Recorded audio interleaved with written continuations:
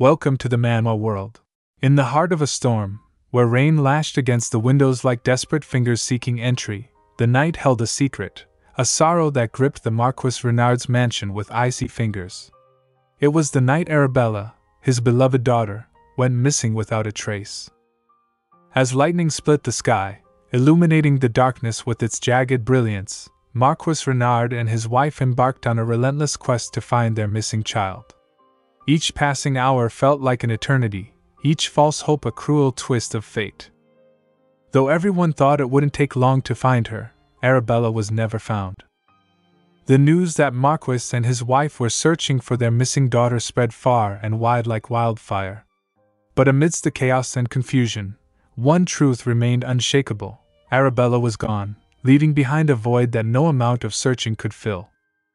Days turned into weeks, weeks into months, yet Arabella remained elusive, a ghost haunting the halls of her family's once vibrant home. And countless, Arabella, showed up at the manor, each claiming to be the lost daughter, but it was one disappointment after another. None could fill the void in the Marquis's heart. On a night much like the one Arabella had vanished, when her mother was sitting in her room, a figure appeared at the door, a beacon of hope amidst the darkness. Clad in a red dress, with innocence shining in her eyes, the girl entered and said, "It's time for dinner, mother." But as her mother's gaze fell upon her, a name escaped her lips, not Arabella, but Anita. She moved towards Anita. She kept her hand on Anita's face, and in that moment, the weight of grief and longing lifted, replaced by a bitter realization, and she said, "Anita, while you get to enjoy all these luxuries." She sniffled. "I can't even imagine what hardships my Arabella must be going through." Anita was looking at her mother with a grief in her eyes when her mother said, "You may leave now," with a single word. "Mother!" Anita's world shattered into a million fragments, as the slap of reality stung her soul. With the slap on her face, her mother shouted, "I told you to leave!" Anita squeezed her hands and turned. Her mother sobbed, "Arabella! My Arabella!" While Anita was taking each step back, she could hear her mother sobbing. "Everything Anita has should have been yours, Arabella." In the echoes of her mother's sobs, she found solace in the bitter realization that she was but a shadow cast by the absence of Arabella. Descending the staircase, each step was a silent testament to the unspoken tragedy of Anita's existence. After they lost Arabella, Marquis and her wife were forced to have another child to continue their lineage. While looking at the hanging picture of her parents, Anita thought to herself, "That child was me, Anita. I guess they couldn't bring themselves to love their second child they were forced to have, because they felt too guilty toward Arabella." Growing up in all these people who only thought about Arabella, Anita had heard so many harsh words for her. She heard a maid, holding a beautiful gown, talking to other. "If Lady Arabella were alive, she would have been able to wear dresses like this," the other replied. "She had her mother's silver hair, so this color would have suited her." Lady Anita, on the other hand. Anita, sitting in a garden, was thinking, "There was only one person who actually paid attention to me, Axion, Archduke Lacade's son successor, my fiancé, and my only friend." Only Axion saw Anita for who she truly was, offering her solace amidst the storm of her existence. In his eyes she found refuge from the storm, a glimmer of light in the darkness that threatened to engulf her. Whenever another fake Arabella came to the manor and distracted my parents, Axion would invite me to the Lacade manor. There, I could just be Anita, instead of the girl who stole everything that should have belonged to Arabella. Anita thought to herself. Reflecting on the miraculous day when Arabella returned unexpectedly, she said, "But one day, as if to reward my parents' efforts." Upon spotting their missing daughter, her parents were flinched, recoiled in disbelief, unable to trust their own sight. They dashed towards Arabella, yelling, "Arabella!" A young girl, dressed in tattered clothing, stood there in a state of disrepair. Arabella finally returned. She confirmed her identity through the imperial holy relic. Her parents were ecstatic, embraced each other with joy upon finally locating their daughter after extensive efforts. She was indeed the real Arabella Renard, She had been missing for 18 years. Upon finding her, her mother genially remarked, "My darling." Anita, who was watching her parents loving Arabella dearly on seeing her, thought, "I knew this day would come." Anita was observing the activity throughout the entire household as her father addressed the worker. "We need brighter colors." Her mother added her concerns. "She has had a rough life, so we must make her room bright and warm so she feels safe." A maid holding a carpet said, "I will bring another carpet." On the dining table, containing various types of foods, everyone was gathered around Arabella. "Have some more dessert, my lady," a maid offered. Her father noticed her state and expressed worry. "You're far too skinny, my dear." Her mother, while adding her concern, advised, "We need to feed her more nutritious food. I'll tell the chef to double the food budget." While displaying lovely dresses to Arabella, her mother remarked, "Your dresses will be much fancier than Anita." Thinking about jewels, she said, "Arabella should receive all of our family jewels as well. They belong to her in the first place." While thinking about fancier dresses, foods, and shows, Anita said, "My parents wanted to give Arabella the best of everything. That included both things I never received and ones that were already mine." She expanded her thoughts. While Anita strolling down the hallway, she was startled by a voice she heard. There must be a way to break off Anita's engagement to the Archduke's son. She was stunned hearing this. It turned out to be her parents murmuring to each other. Her father said, "We can't just break it off since the Archduke himself made the match." Her mother expressed her perspective, but His Grace addressed the proposal to Marquis Renard's daughter. Her mother, with evident concern, expressed, "If Arabella hadn't gone missing, she would have been the one to marry into their family. If we can find a way to break off the engagement, that spot will naturally become Arabella's." Her father pondered and said, Her mother yelled, "Bella deserves only the best, and I want to ensure she gets all of it." Marquis Renard embraced his wife warmly while comforting her and whispered, "My dear." While she was yelling, "It's heartbreaking. All of it belonged to Bella, but then she came along and He hugged her tightly while expressing his perspective. "I feel the same way. I never wanted to let Anita marry into the Archduchy. Arabella is a much more suitable lady of the house than Anita. We shall do our best to make it come true for her," her father said while Anita was overhearing the whole conversation. Anita, wearing a red gown, standing outside the door, was shocked hearing all this. "Anita must stay here and continue helping me with the family business," her father added. Suddenly, a figure emerged, ethereal and commanding attention with his golden mane and piercing gaze. His presence, though unexpected, offered a brief respite from Anita's tumultuous thoughts. "What's got you so distracted? It's been a while since we've seen each other." His voice, like a soothing melody, reached her ears, stirring emotions long suppressed. Anita, with a trembling voice laden with sorrow, struggled to articulate her anguish. "Oh, my apologies." She persisted in offering apologies, striving to reassure him. "I've been a bit busy lately. I am sorry for turning down your visits and—" Knock. Knock. As they lounged in the opulent chamber, surrounded by decadent snacks atop a polished table, an ominous knock interrupted. The boy's curiosity was piqued. "Are you expecting someone else besides me?" he inquired, his brow furrowed with concern. Anita, taken aback by the unexpected appearance of someone, just exclaimed, "Of course not." Knock. Knock. A second rap echoed through the room. Irritation evident in her demeanor, as the persistent knocking at the door interrupted their exchange, she said, "Excuse me for a moment." Clack. Anita swung the door open, a voice rang out. "Anita." Standing before her were her mother and Arabella, their presence commanding attention. "Why don't you introduce Arabella to Lord Axion?" her mother commanded, her words a dagger plunging into Anita's soul.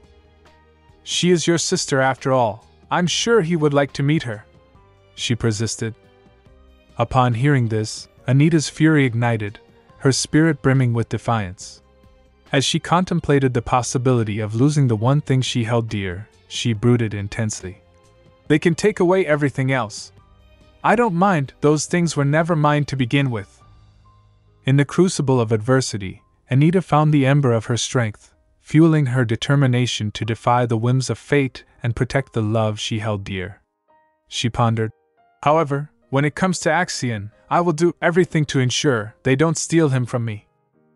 The air crackled with tension as her mother stood there, commanded to introduce Arabella to Axion. Inside, Axion's curiosity piqued as he wondered who stood at the threshold and asked, Anita, who is it? Anita's demeanor momentarily faltered when confronted with Axion's inquiry. Anita courteously and subtly turned slightly and uttered, One moment.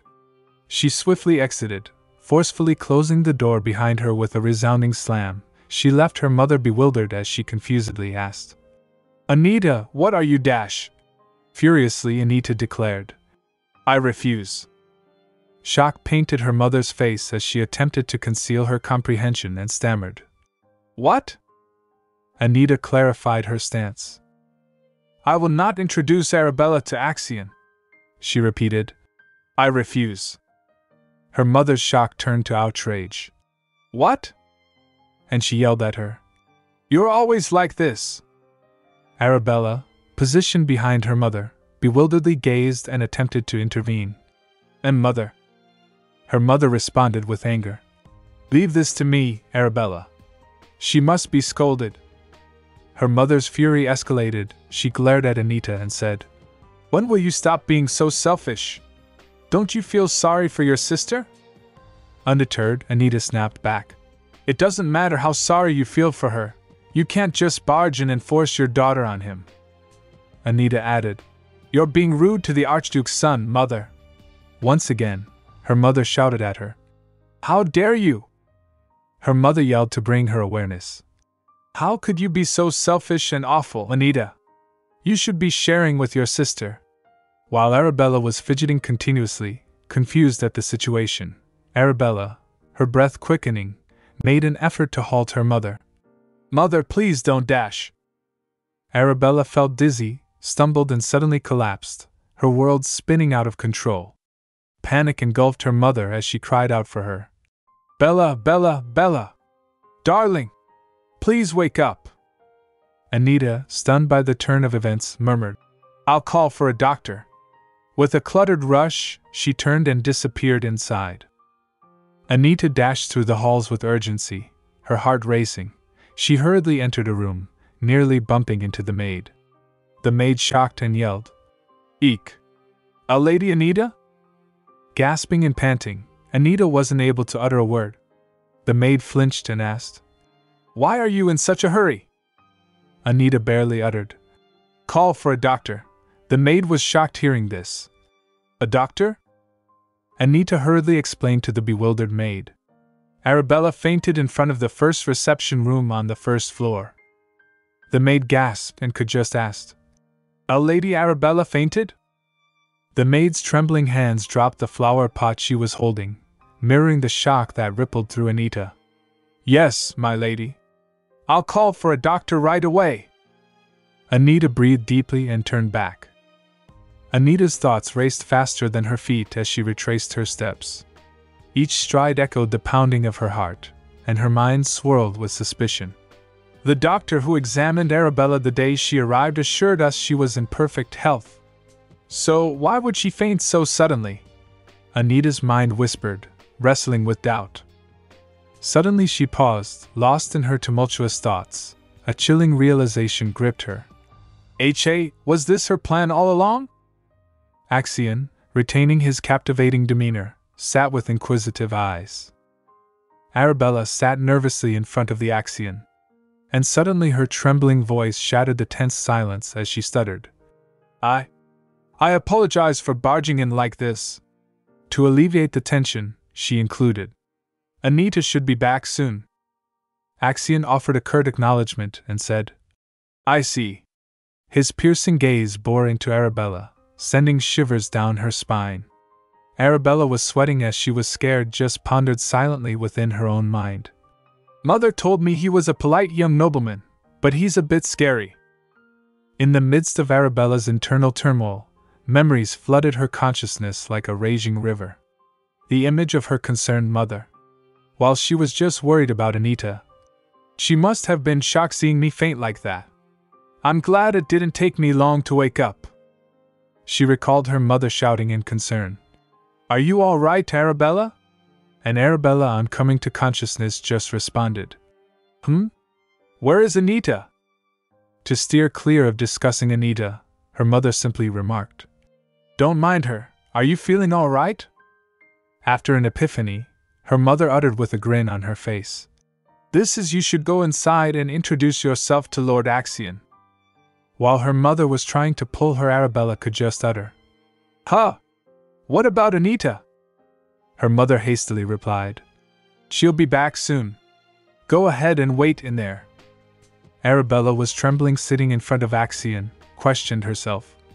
Maybe he's mad that I barged in without asking him, just like Anita said. Arabella felt extremely anxious, finding it increasingly difficult to remain seated. She yearned to flee and found herself engaging in silent self-talk within her mind. This is so suffocating. I don't want to be here. She just squeezed herself while thinking about her parents' words. But I don't want to disappoint Mother and Father, her father had said to her. I am sure the Archduke's son will take a liking to you, Arabella. Her mother had reprimanded her. You have to make a good impression, all right? I apologize for making you uncomfortable. She finally managed to utter, her voice betraying a hint of apprehension. Axion's response pierced through the tension like a blade. You have no reason to apologize to me. You weren't the one insisting on this unpromised meeting. Arabella's heart skipped a beat as realization dawned upon her. She pondered. Oh, did he hear everything we said outside?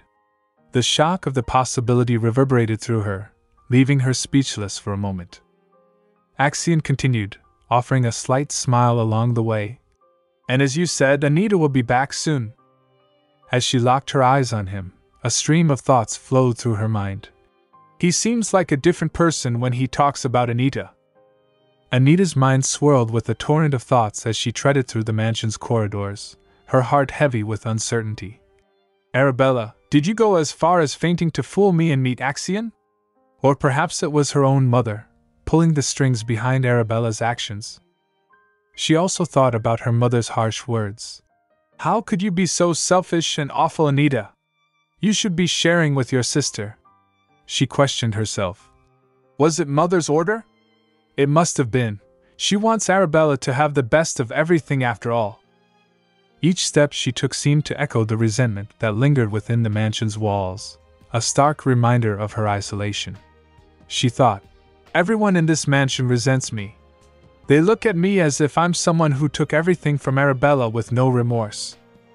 While contemplating, she doubted herself. Do I have to give everything of mine to Arabella just to be accepted in this household?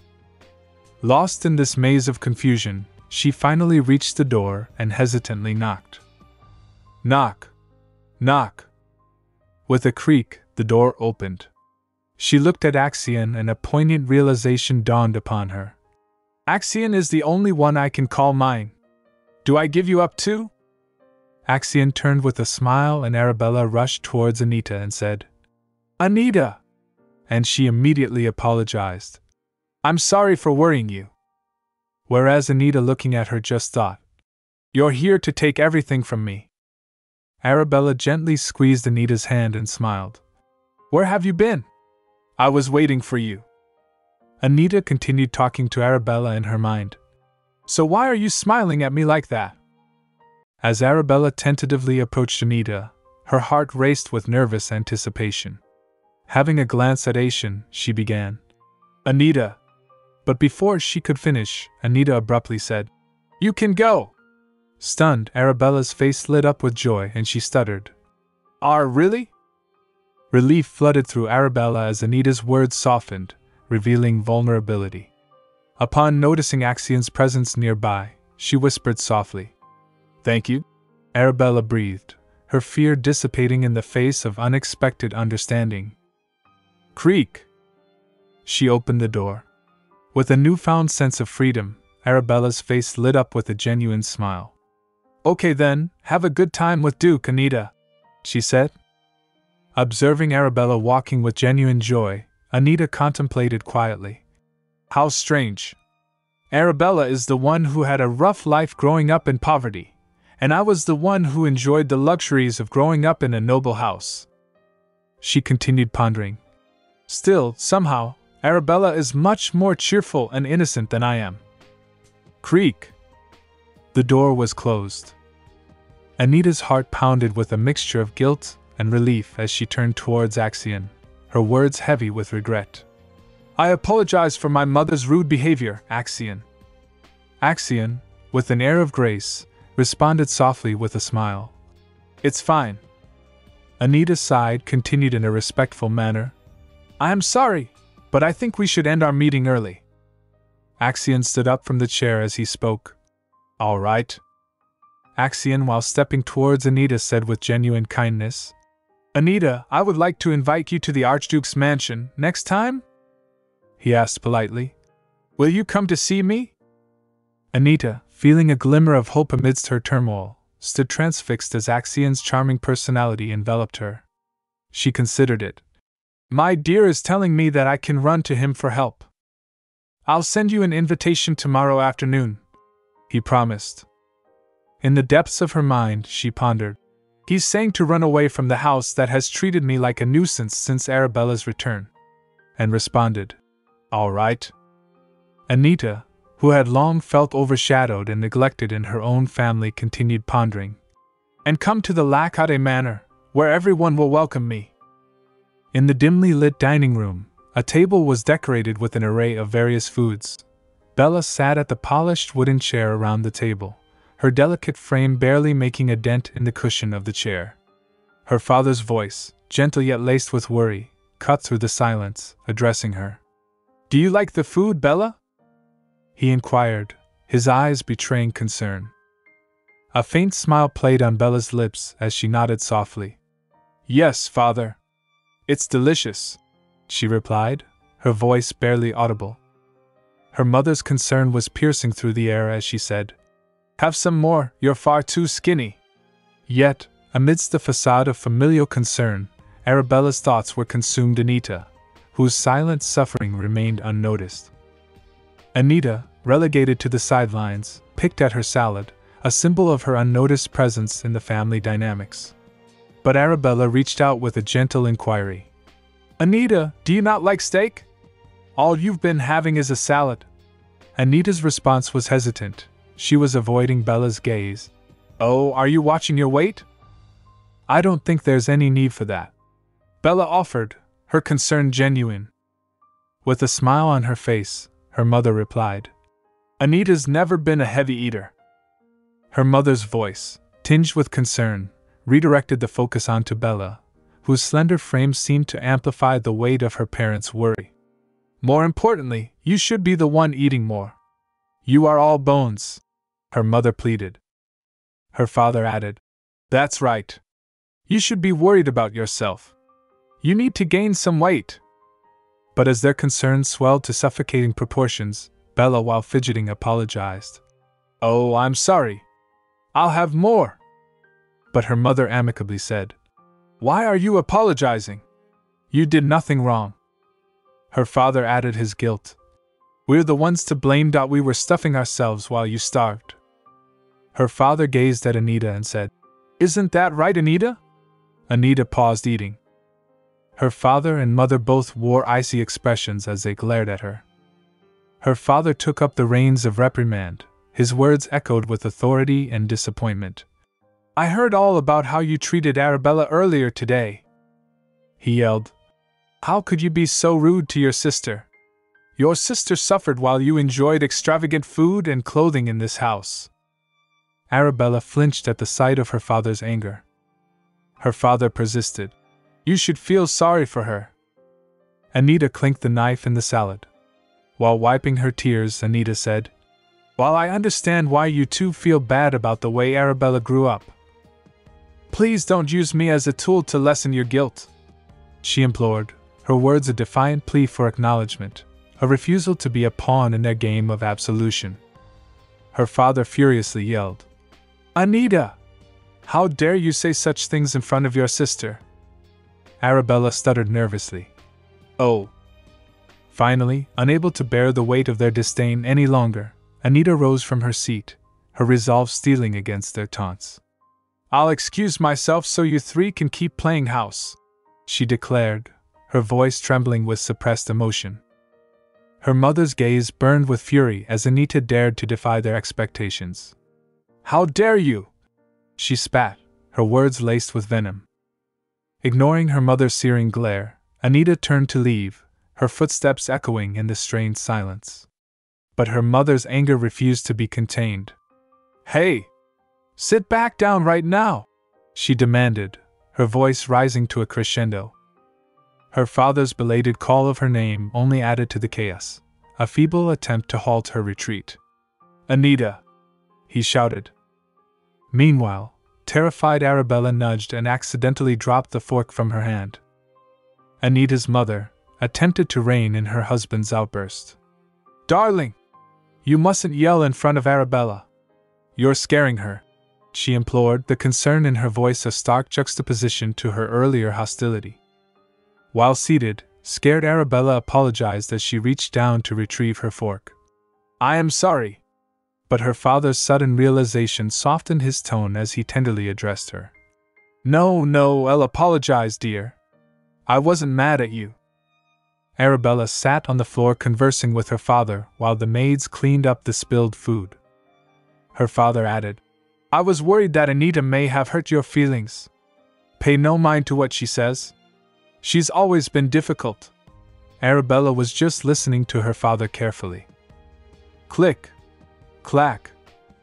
Anita angrily swung open the door, the noise audible in the dining room.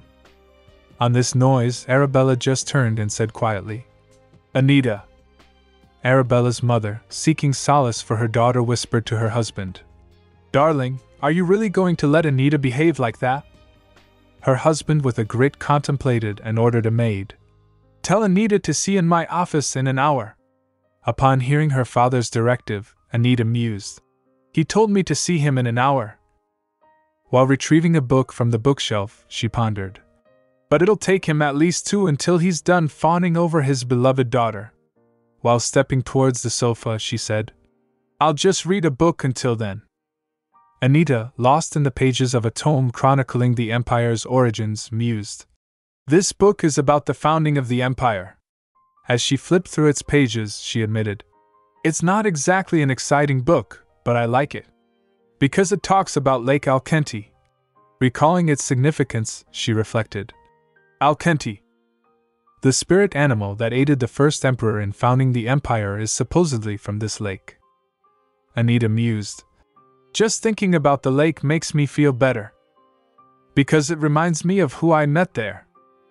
Suddenly a vivid flashback emerged. A young girl holding a woman in the lake. The girl carrying the lady out of the water. The girl coughing out and expelling water. The girl wondered at something. A boy with azure eyes. A boy with a captivating demeanor and golden hair. She mused. Lake Alkenti is where I met a boy with eyes bluer than this legendary lake. 8 years ago. Amidst a tableau adorned with an array of delectable treats, laughter and conversation filled the air. Seated around the opulent table were 2 elegant ladies accompanied by their enchanting young daughters. "Look at all those white flowers!" exclaimed one of the ladies, her gaze drawn to the resplendent flowers adorning the surroundings.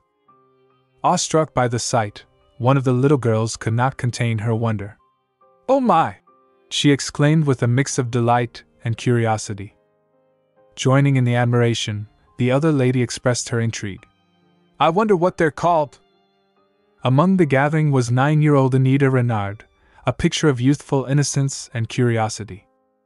Observing the scene with a cup of tea in hand, Rachel Savi, the eldest daughter of Count Savi, addressed Lady Renard with a hint of concern. "Miss Renard, you've just been staring at the lake this whole time. You must be bored." Turning her attention from the serene vista of the lake, Lady Renard reassured. Of course not, Miss Savi. With a pointed glance towards Anita, she sought to re-engage her attention. So you would recall what I was just talking about, wouldn't you?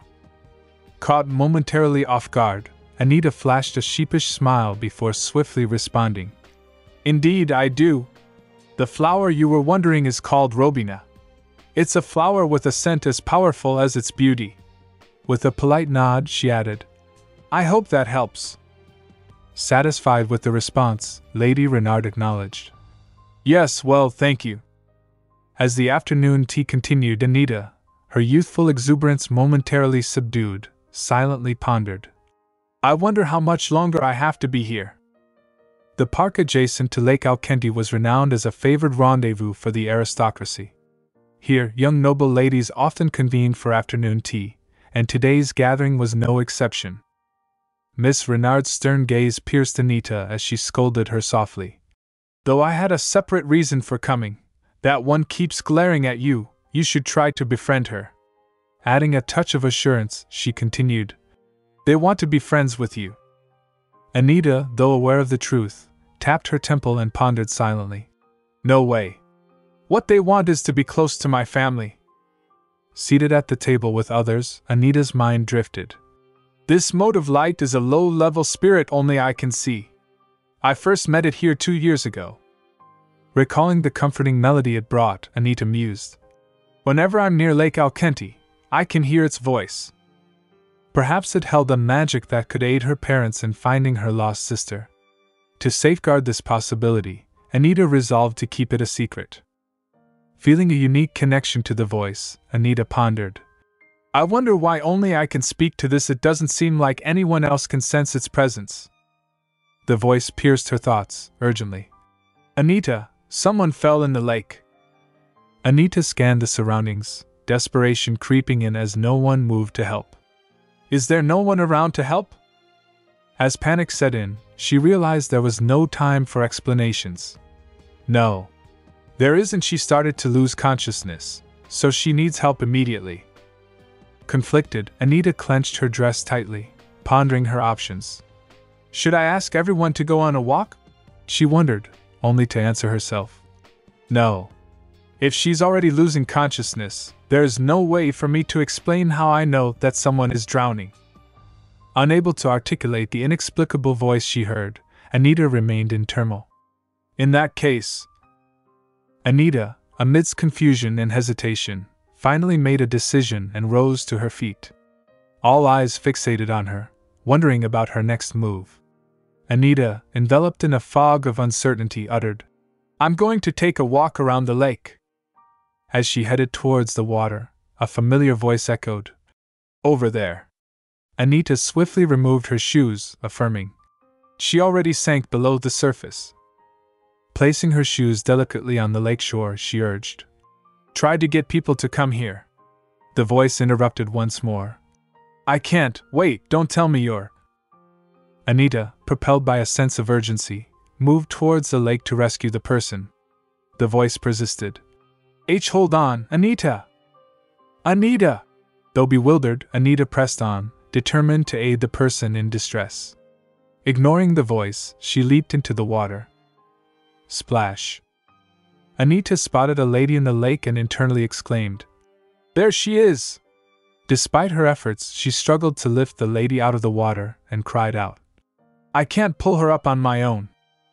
Anita waited, hoping for assistance, and wondered, How much longer until someone gets here? As fatigue set in, she realized, At this rate, I might drown too. Then, a sudden sight caught her attention, filling her with hope. What's that? A pillar of water? Holding onto the pillar, they both emerged from the water's grasp. Astonished, she marveled. A mysterious pillar of water saved us. Coughing up water, Anita contemplated the miraculous intervention of the enigmatic pillar. She sat there, still in awe, reminiscing about the miraculous pillar that had left her breathless. A pillar of water, she uttered softly. While refreshing this memory, Anita said, It was an unexplainable phenomenon, but I wasn't surprised. As Anita sat by the lakeshore, lost in wonder, a distant voice broke the tranquility. Your Grace! Someone was urging people to make way for Prince Lakade. "That is Archduchess Lakade. Please stand aside." Anita, while reflecting on the lake's profound history, explained, "This lake is part of the founding myth of the empire, after all." Someone inquired the lady beside her with utmost respect. "Are you all right, Your Grace?" Then, out of the blue, a voice addressed her directly, expressing gratitude. "I don't know how to thank you, miss." Suddenly, Anita was jolted from her thoughts as a charming figure approached her, his presence commanding attention. "I am Axion Lakade." He introduced himself, his blue eyes sparkling. "Thank you for saving my mother." Anita was momentarily taken aback by his charisma but managed to respond. "It was nothing." That was how Axion and Anita met for the first time. "I don't think I told him my name back then," Anita mused, lost in contemplation. As she pondered how Axion had managed to discover her identity and reached out to her, she reflected. "However, Axion somehow found out who I was and sent me a letter." She continued to ruminate. "That was we got to know each other." Glancing at the pendulum clock, she contemplated departing, remarking, "I guess I should get going." Click. Clack. She was descending the stairs adorned in a regal green maxi, the red carpet guiding her path. Mid-stride, she halted abruptly upon overhearing a hushed conversation from a nearby room. "Arabella fainted today, but the doctor couldn't identify the cause," her parents whispered urgently to each other. Concern etched on her mother's face, she implored her father. "We need to hurry up and break off Anita's engagement. If rumor were to start about Arabella being ill, she'll never be able to marry into the Archduchy." The revelation hit Anita like an unexpected blow. Her father, considering an alternative, proposed. "But Arabella could still marry the prince, couldn't she?" Her mother's incredulous response echoed through the room. "The prince?" Suspicion clouded her thoughts as she questioned. "Are you talking about the cruel man infamous for his vast experience with women?" With conviction, her mother declared, "There is no saying we won't end up like the Empress's family." Her mother's shocked inquiry silenced her father, leaving him unable to offer a retort. Their mother emphasized her point. "The prince is not an option." Contemplating Arabella's fate, her mother expressed empathetically, "We have to make up for all the love Arabella missed out on, even after she gets married." Amidst the charged atmosphere, her father proposed a daring plan to her mother. "How about this, then? We'll ensure that the Empress notices Anita." Anita, eavesdropping at the doorway, was stunned by her parents' discussion regarding her fate. Undeterred, her father elaborated on his scheme, suggesting, "If Anita becomes a suitress for the prince, it'll be easier to break off her engagement. And with her broken engagement as an excuse, we can also refuse the prince's marriage proposal." Enthusiastic about the idea, her mother exclaimed, "That's a great idea! Let's do that, my darling." Anita, seething with anger as she listened, reflected bitterly, "I did so much for my family, yet this is how they thank me." Contemplating her father's past actions, she sadly mused, "I am really starting to wonder why does my father treat me like this without a second thought." Recalling the day she rescued the Archduchess, she questioned herself. "I was the one who rescued the Archduchess that day, so why does he act like this engagement was offered to our household in general?" Fed up with her obedient facade, Anita contemplated her father's expectations, pondering, "Does he really believe I will continue to stay obedient and loyal to the family? Because I'm his daughter and that's my duty? That makes no sense." Anita's suspicions about her parents' peculiar treatment gnawed at her. "I look nothing like either of my parents. People have always had doubts about my lineage because of that." Striding over the crimson carpet in the grand mansion, memories flooded back to Anita of the time when her sister Arabella's arrival had sparked rumors about her lineage. And once Arabella returned, the rumors only got worse. Recalling an overheard conversation among the maids, Anita's heart sank. "Don't you think it's strange?" one maid remarked to another. Then, correcting herself, she added, "Lady Anita, I mean. Lady Arabella is the spitting image of her parents, but Lady Anita isn't resembles." Everybody whispers about it, but they all agree. It's strange. The other maid speculated. Who knows? She might not even be a noble dash. Caught eavesdropping, the maid gasped at the sight of Anita. Staring her down, Anita's voice cut through the air like a whip. How impudent! How dare you speak about me like that? The maid, trembling and bewildered, stammered. That's not what I meant, my lady. Anita's fury surged as she commanded. Leave this house at once. I'll personally make sure my mother knows that her insolent maids have been bad-mouthing their masters. Anita left the room while the maid kept pleading for forgiveness. She pondered. More and more people are doubting my rightful place here. If I don't do something, I'll lose everything to Arabella. With a pang of empathy for herself, Anita reflected. My place here, my engagement, and Axion. Clenching her fists, she declared through gritted teeth. I won't let you do this to me. With steely determination, she proclaimed. I won't let you use me like this. Anita stood in the dimly lit chamber, her eyes fixed on the celestial canvas outside, adorned with twinkling stars. Knock! Knock! Suddenly, a firm knock echoed through the silence, prompting Anita to grant entry with a composed, Come in! Clack! A maid entered, who announced, My lady, Sir Elmont of the Lackade Knights is here. Anita, while introducing, said, This is my personal maid, Harriet. She's the only staff member in this house who is kind to me. Reflecting on their dynamic, Anita pondered, But that's probably just because I reward her generously. Memories of her treatment with Harriet flashed through her mind. Expressing gratitude for Harriet's dedication, Anita commended, I see. Good work. With a graceful gesture, she bestowed a glittering clip upon Harriet, remarking, This is for you, Harriet. Do with it whatever you want, she said. Harriet's face lit up with joyous appreciation, exclaiming, Thank you, my lady. Click. Clack. As Harriet retreated, her steps resonated with newfound contentment. Gazing at the gift, she whispered to herself, I'm glad I decided to keep serving Lady Anita. As she admired the glimmering clip, she mused, If I went to serve Lady Arabella like the other servants, there's no way I would receive gifts like this.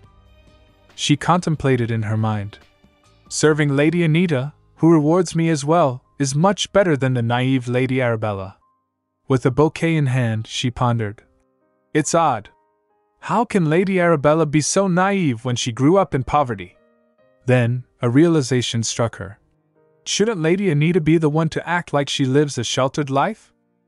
While securing the clip in her hair, she suddenly recalled. Why didn't she pat me on the head today, though? I was looking forward to it. Clack. The sound of the door opening startled the man sitting. Anita entered, radiating joy, and addressed. Sir Elmont, responded, inquiring about her well-being. It's been a while, my lady. How have you been? Rick Elmont, Vice Commander of the Lackade Knights. Holding something from him, Anita remarked. I had heard you returned from the northern region, but I didn't expect you to come yourself. Glancing at the letter, she mused. I expected Axion to send a servant. Turning back to Sir Elmont, she remarked. You're only here to hand me an invitation. With a smile, he explained the reason. I volunteered because I wanted to see you. Surprised, Anita replied. How nice of you to say that. While sitting on the sofa, she inquired. Did everything go well in the northern region? Sir Elmont courteously responded. Yes. It was just a small dispute this time. Reflecting on the bitter cold, he admitted. But I really cannot get used to the cold. Delving into the region's harsh climate, Sir Elmont elucidated. The northern region of the Empire is notorious for its freezing temperatures. Even in the middle of the summer, it feels like early winter. Expanding on the region's challenges, he continued. And nothing grows in the barren soil. But valuable mines located in the region led to disputes. Detailing the handling of disputes, he explained. Normally, it would be the Emperor's duty to resolve such issues. But when it comes to the northern region, the Emperor always sends the Archduchy's knights. Anita vividly recalled her exchange with Axion amidst the tranquil garden, her voice resonating with conviction as she questioned. Why doesn't your family ever challenge the Emperor's orders? The Lackade family is powerful enough to say no. While pondering, Axion responded, There's something we're looking for in the northern region, you see. With her hair dancing in the breeze, she hung on every word as Axion continued. This way we can look for it without rousing the Emperor's suspicion, so there's no reason for us to refuse. Anita's mind drifted back to that moment, pondering while having a cup of tea. I wonder if they're still searching for whatever it is. The delicate clink of the cup meeting saucer punctuated her musings as she remarked, I'm glad you were able to make it to the capital before winter. Will you be returning to the Archduchy's territory now? Sir Elmont responded, No, I need to report to the Emperor about what happened in the Nord-Dash. But before Sir Elmont could complete her answer, a thunderous voice from outside shattered the tranquility and grabbed their attention. We have a guest from the Lackade family? Why was I not informed of this earlier? Her mother's voice pierced the air, demanding, Hurry up and knock on the door. Knock, knock. With a gentle tap, a maid interrupted. Lady Anita, Lady Renard would like to see you. In a composed tone, Anita graciously replied, Tell her to come in. The door creaked open, revealing her mother with a visage of astonishment. With a touch of reproach, she addressed Anita. Goodness, Anita. Why didn't you tell me you were with a guest? I hope I'm not interrupting anything. Sir Elmont rose up. Observing her mother's facade, Anita couldn't help but ponder. Look at her, how pretending like she hadn't just been told about it. Sir Elmont, while greeting, said, Greetings, Lady Renard. With a courteous nod, he introduced himself. My name is Rick Elmont, Vice Commander of the Lackade Knights. Lady Renard, visibly wondered, exclaimed, Oh my! The Vice Commander, you say? Sitting beside Anita on the plush sofa, she marveled. I can't believe the Vice Commander himself came all the way here just to deliver an invitation. My daughter has put through so much trouble. Sir Elmont frowned as he asserted. It's no trouble at all. Anybody from the Order would have jumped at the chance. It concerns Last Anita, after all. With a sly smile playing on her lips, Lady Renard countered. Is that so? I had no idea Anita was so close to the Archduchy's knights. Maintaining his composure, Sir Elmont respectfully continued. It isn't just Archduchy knights. Everyone from the Lackade house is very fond of Lady Anita. While explaining the reason, he said, She saved our Archduchess, after all. In a dismissive tone, Lady Anita retorted, Oh, you mean what happened 8 years ago? Attempting to diminish Anita's contribution, Lady Renard interjected, I heard it was thanks to the doctor she survived, not Anita. Sir Elmont's glare spoke volumes, silencing any further debate. As Lady Renard's gaze fell upon the letter resting on the table, she speculated, Oh, that must be the invitation. With a hint of anticipation, she reached for it, and said, I would love to see what Sir Axion wrote dash. Before she could get hold of it, Anita grabbed it, declaring, I'm sorry, Mother. I have yet to read it myself. She added with a playful smile on her face. It would be rude for someone other than the recipient to open it first. As she unfolded the letter, its exquisite aroma enveloping her senses, Anita remarked, It smells of roses. Holding the letter, after realizing that there was a rose petal in it, Anita said, I see. Axion included a rose petal. How sweet. She read it. Dearest Anita, I invite you to join me for afternoon tea in the Lackade Manor Gardens in 1 week. I would be delighted to see you. Your friend, Axion. With a serene smile gracing her lips, Anita gracefully declared, Please let him know I will be there. Acknowledging her decision, Sir Elmont dutifully replied, Yes, my lady. Meanwhile, seated in contemplation, Lady Renard mulled over her plans. I have to send Arabella with her. Once she meets her, The Archduchess will realize that Arabella is a much better match. Attempting to broach the subject with Anita, she expressed her concerns. Anita, I worry about Arabella. Making an empathetic face, addressing Sir Elmont, SHR said. While Anita could socialize since she was a child, Arabella never had the chance. In a hushed tone, she lamented. My poor Arabella. Anita, perceptive to her mother's intentions, internally questioned. Is she that desperate to make Arabella Axion's fiancé? Her dream will never come true, so I'll let her continue wasting her time. After a moment's reflection, Anita, cup of tea in hand, casually remarked. I don't mind taking Arabella with me, though I'm not sure if she'll enjoy it. Her mother, quick to reassure, chimed in. I'm sure she will. Turning to Sir Elmont for approval, Anita inquired. Would that be all right, Sir Elmont? His countenance brightened with affirmation. Of course, my lady. You can ask for anything you wish of us. Seeking leave, Sir Elmont respectfully requested. I should head over to the Imperial Palace now. May I take my leave? Anita affirmed. Of course, Sir Elmont. Lady Renard interjected. Please take good care of Anita. Clack. With a resounding click, the door sealed shut behind Sir Elmont's departure. Fixing a steely gaze upon Anita, Lady Renard wasted no time in addressing the issue at hand. Now, Anita, we need to talk. I heard you fired a few maids without my permission today. She yelled furiously. One of them was my personal maid. What is wrong with you? Holding a cup of tea, Anita, composed despite the confrontation, calmly explained. They were bad-mouthing their masters.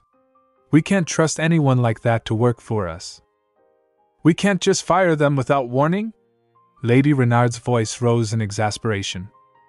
Anita set down her teacup delicately, asserting, It was all for your own good, mother. I know you dislike servants like that. With a grim smile on her face, Anita said, They might even tell outsiders about what goes on in our manor. Anita's pointed remarks brought realization to Lady Renard, who reluctantly conceded. Well, that's...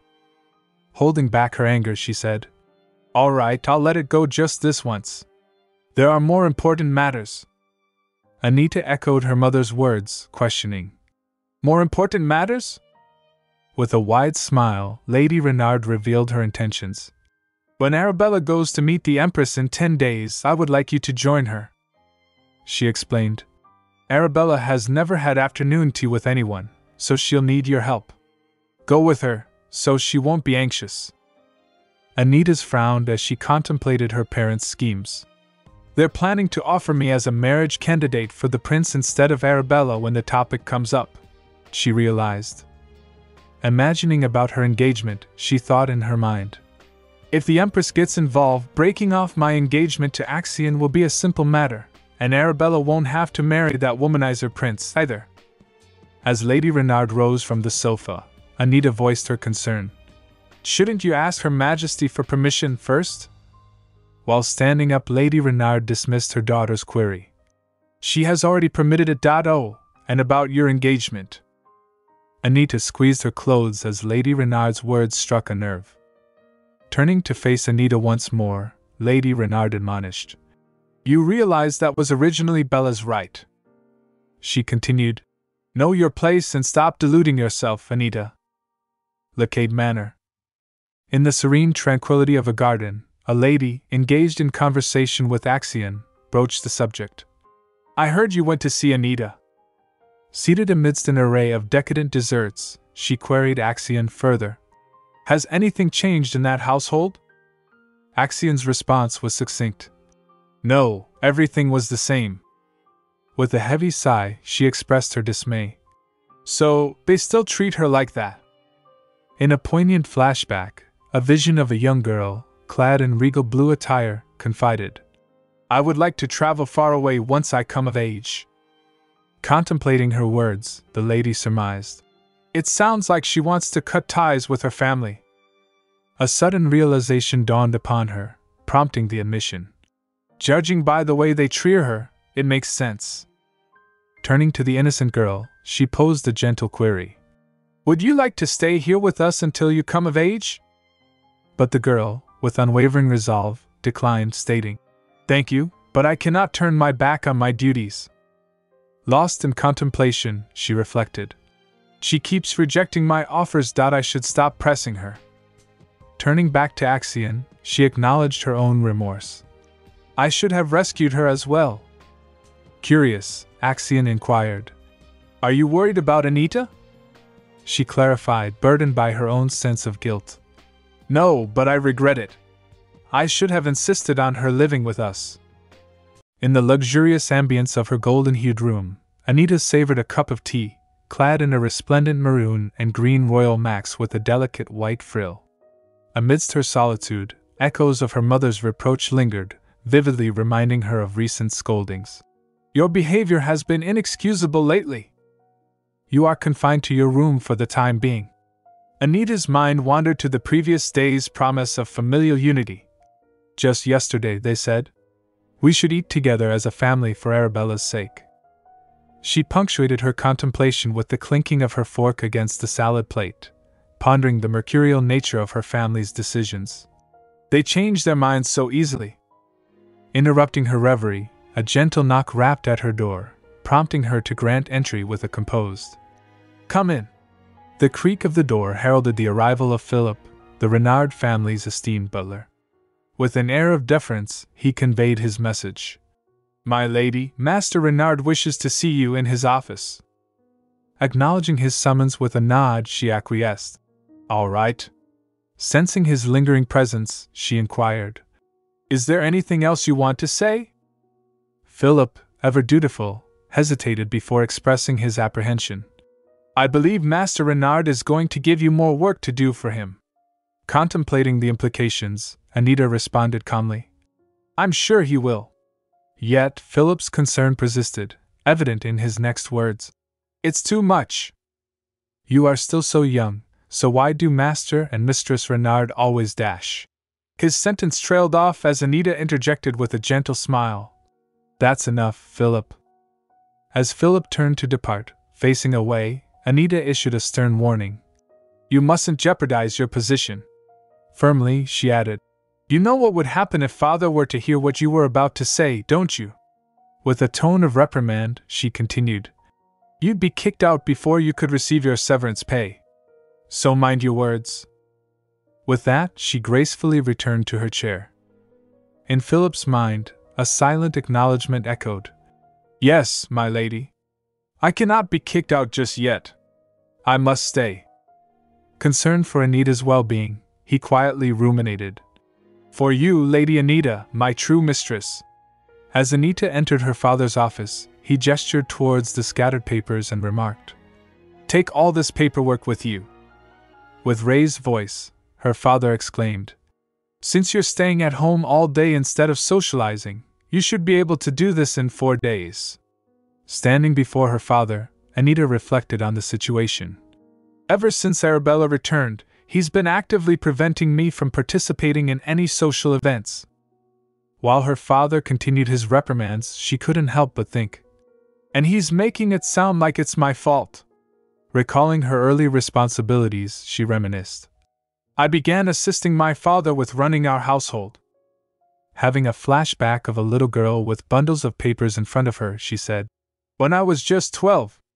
Reflecting on a decision made a decade ago, she added, It's already been 10 years since I decided to cut ties with my family once I was old enough because I realized there was no place for Anita Renard in the Renard family. Continuing her train of thought, she expressed, Despite that, I had always considered it my duty to do my part as a member of this house until I am old enough to leave. Considering her steadfast commitment, she reasoned, That's why I always did everything without complaints. Lost in contemplation, she observed the scattered papers on the ground and lamented. However, all I'm doing is busy work that my parents don't want to do. Amidst her reverie, her father's voice cut through, yelling, Why aren't you answering me? This is easy enough for anyone to do in no time. A smirk played on Anita's lips as her father questioned, Are you afraid it might be too hard for you? With a playful glint in her eyes, Anita retorted. If it's that easy, shouldn't you just do it yourself? In response to her defiance, her father yelled. Can't you see I'm letting you do this for your own good? He persisted in his tirade, reminding her of her future. Do you think being the future Archduke's wife is going to be easy?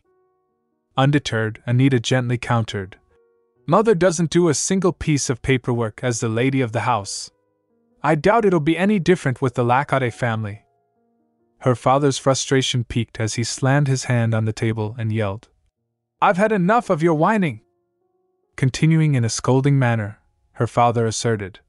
At 17, you are old enough to take care of the family's affairs. Yet, in a rare moment of self-awareness, he mumbled. No, thank you. Anita, determined to make him see reason, responded. Unlike you, father, Axion doesn't need help with anything like this. Infuriated by her assertion, he said. What? With quiet resolve, Anita reaffirmed. He is intelligent and knows what it takes to be the head of the house. Turning away, addressing her father directly, she calmly stated, Please do the work meant for the head of the house on your own, father. As she made her way towards the door, her father's voice echoed furiously behind her. You can't keep acting out like this just because Arabella has returned. His anger escalating, he added, You've crossed the line. When Anita reached the door, she heard her father's final decree. Go to your room and reflect on what you've done. Undeterred by his commands, she retorted, I was just about to. With a resounding slam, she closed the door forcefully behind her. Witnessing her behavior, her father seethed with indignation, thinking, How dare she? His hands clenched in fury, he gritted his teeth, thinking, How long must I tolerate that ungrateful girl? A week later, a carriage arrived. Anita, adorned in a royal blue gown with a white frill, her hair neatly arranged in a bun, was lost in her thoughts. Wondering aloud, she mused, I thought my parents would make sure only Arabella made it to the Lacade manor. Suddenly, her mother appeared, squeezing her hand reassuringly. Anita, she said softly, trying to make her understand. If Bella happens to faint, you have to cover for her. Got it? Anita sighed, inwardly acknowledging the predictability. No wonder, she thought. Both Anita and Arabella settled into the tonga, and as Arabella's nerves got the better of her, she tentatively began. You Anita? Anita, sensing Arabella's hesitation, gently prompted. What? Fidgeting with nerves, Arabella struggled to articulate her thoughts. She could just utter, well. Finally, Anita's patience waned slightly as she urged. If you've got something to say, just say it. Taking a deep breath to steady herself, Arabella replied, Okay. Anita observed Arabella's condition, recognizing the urgency of the situation. At this rate, she won't be able to tell me whatever it is before we arrive. She mused. Arabella, visibly nervous, stuttered, Anita, I don't agree with Mother. Expressing her concerns, she continued, I would like you and Lord Axion to be happy. You're my sister, so how could I ever dash? Before she could finish, Anita interjected.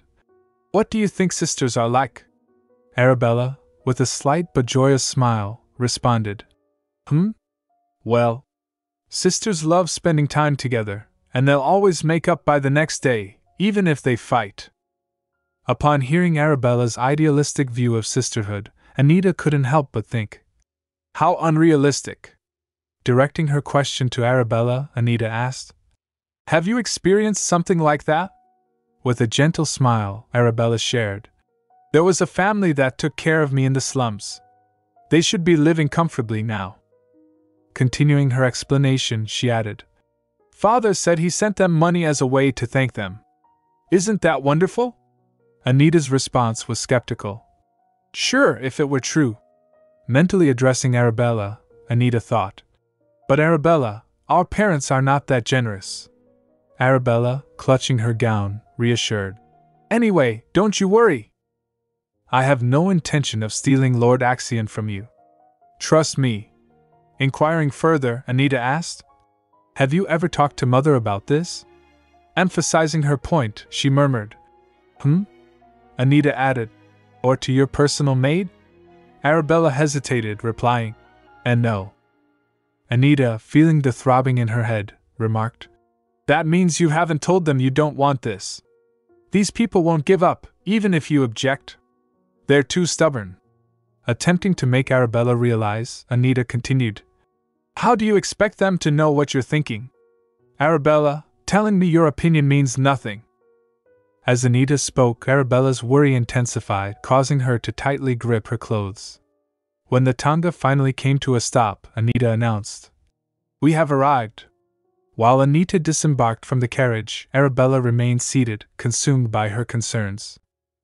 In the serene surroundings of Lakade Manor Gardens, lush greenery and vibrant flowers adorned the landscape, emanating delightful fragrances. The sun's rays glistened upon the flora, accentuating their brilliance. Arabella, captivated by the beauty surrounding her, couldn't contain her awe, exclaiming, "Wow!" Turning to express her joy, she exclaimed, "It's so beautiful!" Approaching her, Axion noticed her delight and remarked, "If I had known the weather would be so lovely, I would have invited you to Lake Alkenti." Arabella, brimming with happiness, responded, "This garden is more than enough."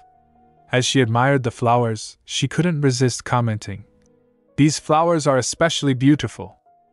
Turning to Axion, she politely asked, "May I smell them?" Anita stood amidst her thoughts, contemplating, "I wonder what the Robina flower smells like to Arabella." Meanwhile, as Arabella immersed herself in the fragrance of the flowers, she began to feel dizzy. Startled, Anita observed her wobbling figure with concern. Struggling to maintain her balance, Arabella managed to utter, "It smells so nice." Axion, with a smile, inquired, "Is that so?" Arabella nodded weakly, affirming, "Why, yes." Observing Arabella's worsening condition, Anita couldn't help but think, "She's turning really pale." Alarmed, she began to voice her concern. "Arabella? Are you all our dash?" Before she could finish, Arabella staggered and collapsed. Anita's voice echoed through the garden as she called out in distress, "Arabella!" Arabella reclined on the plush bed within the luxuriously appointed chamber, with Axion seated nearby on a comfortable couch. When Arabella's eyelids fluttered, it caught Axion's attention. Upon awakening, Arabella emitted a soft murmur, her consciousness gradually returning. Observing her regaining awareness, Axion gently remarked, "You're awake."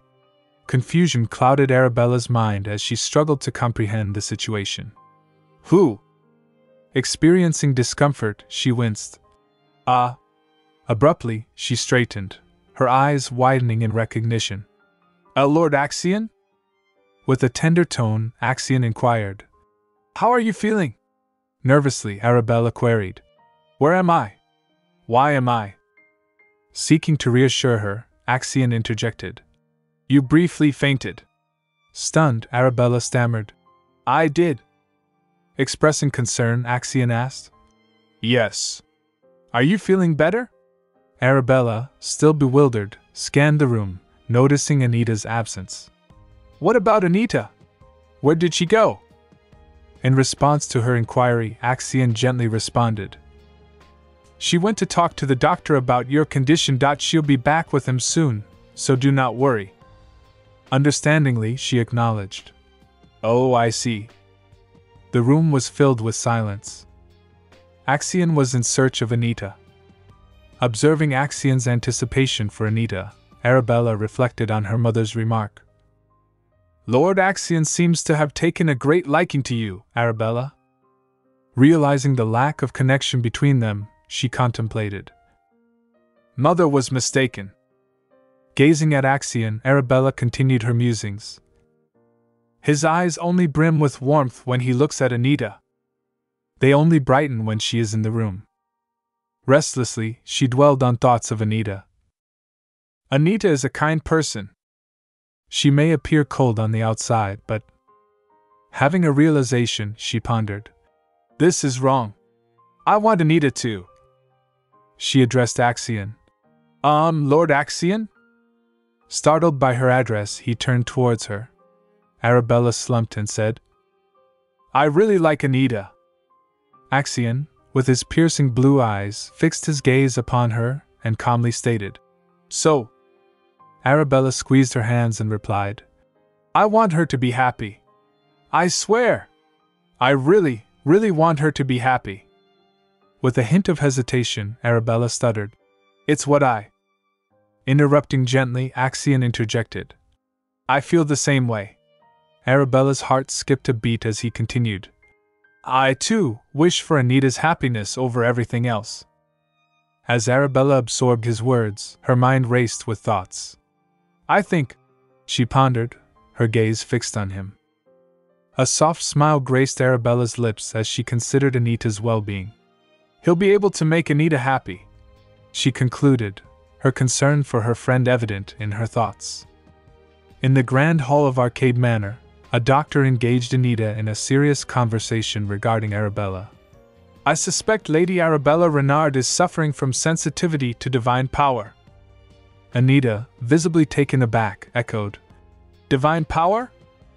The doctor affirmed with a grave nod. Yes. As he delved into his explanation, he elucidated. It's something that is typically identified early on in life, but it appears she was never made aware of it. For surety, Anita inquired. Are you certain? Explaining the expertise of the doctors within the Archduchy regarding divine knowledge, he elaborated. All the doctors serving the Archduchy are well versed in magic and divine power. As you know, the imperial family and the Lackade family received divine powers from the spirit animal. Highlighting the significance of such knowledge, he emphasized. Knowledge in such matters is a basic requirement for serving as a doctor here. Anita, reflecting on the ordinary doctor's oversight, mused. That explains why an ordinary doctor wouldn't have noticed her sensitivity. They wouldn't even think to test for it. Contemplating her parents' understanding of the situation, she speculated. Which means our parents definitely wouldn't know. Anita sighed softly, a smile touching her lips as she considered. They must have heard about her fainting by now. I bet they're dying to get her home. Expressing her concerns, Anita inquired, Can she ride in a carriage? The doctor reassured her. Yes, she should be fine after a short break upon waking up. Anita swiftly turned to a nearby maid and instructed. Then please prepare the carriage for us. She should be awake by now. Respectfully, the maid responded. Yes, my lady. As Anita made her way towards the room, she paused in the doorway, observing Axion and Arabella engaged in conversation. I feel the same way.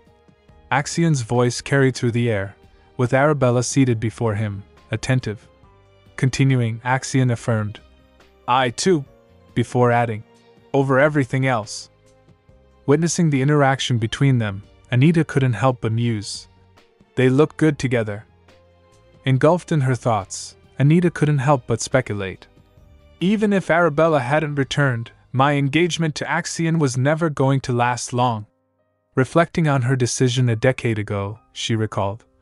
10 years ago, I made the decision to cut ties with the Renards once I came of age. Seeking solace in her reasoning, she continued. Which means that my engagement to Axion will be broken off anyway. However, a surge of anger overcame her as she realized something, causing her to clench her hands in determination. However, it still rubbed me the wrong way that they were trying to take Axion, my only friend, away from me. I won't let them do that. Lost in thoughts of Axion, she whispered softly, Axion, you'll stay beside me as a friend, even when we are no longer engaged, right? Observing Axion from a distance, Anita contemplated. I believe our relationship won't change. However, if I do lose you as well. Walking through the halls of Arcade Manor, consumed by self-pity, she lamented. What else would I have left? As they both arrived at Renard Manor, Marquis Renard inquired of Anita. Where is Arabella? Upon entering, Lady Renard replied. I put her to bed in her room. With frustration evident, Marquis Renard slammed his hand down, exclaiming, So, Turning his ire towards Anita, he demanded, "Why didn't you do anything, Anita?" Anita's response was calm yet firm. "What could I have done?" her mother interjected. "Excuse me?" Undeterred, Anita continued, "I'm not a doctor. How was I supposed to prevent Arabella from fainting?" Her father sighed, attempting to realize Anita. "Anita, Bella has had a terrible life." Attempting to convey the hardships of Arabella's life, her father began. "Unlike you, she grew up in poverty. You've always been selfish, Anita, but this is too." Anita swiftly interrupted, her voice firm. "I could never be as selfish as you, father." Stunned by Anita's retort, Marquis Renard asked incredulously, "What?" Anita clarified. "I heard that you were too cheap to reward the poor people who raised Arabella in the slums." They glared at her angrily as her father began. "You!" Anita, undeterred, interjected. "Arabella seems to be under the impression that you sent them money."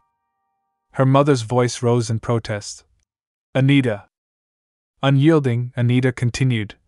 "Also, let's make one thing clear. Who is more at fault? Mother, for sending Arabella with me when she knew she might faint, or me, for failing to stop her from faint?" Before Anita could finish her sentence, her father's anger boiled over, and he slapped her. Lady Renard intervened desperately, pleading, "Darling, don't you remember that Anita has to go to the palace?" Lady Renard persisted in making him realize. "But you heard what she just said."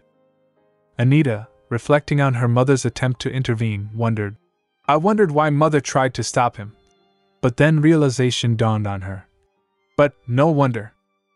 Contemplating the document she had stumbled upon a few days prior, Anita mused.